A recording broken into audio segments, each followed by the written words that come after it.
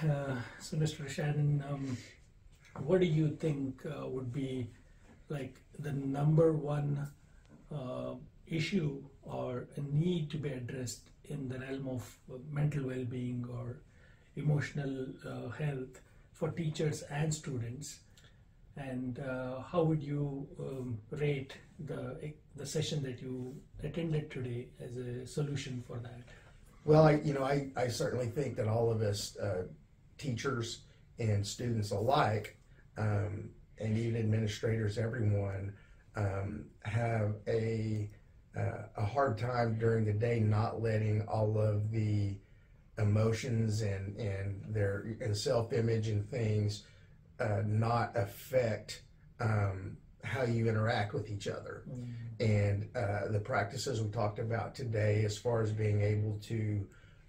center yourself and get to a place to where you realize that all of those things are not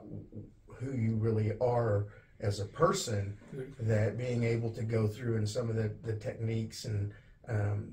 that we experienced through the session, and just the awareness of that equips everybody to be able to, during the day, during the week, during everything in life, be able to get themselves to a point to where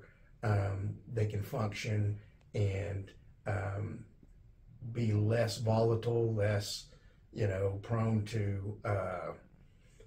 anxiety, sadness, all of those kinds of things. I think it just to regulate your emotions so much better by having this greater self-awareness of who you are as a person.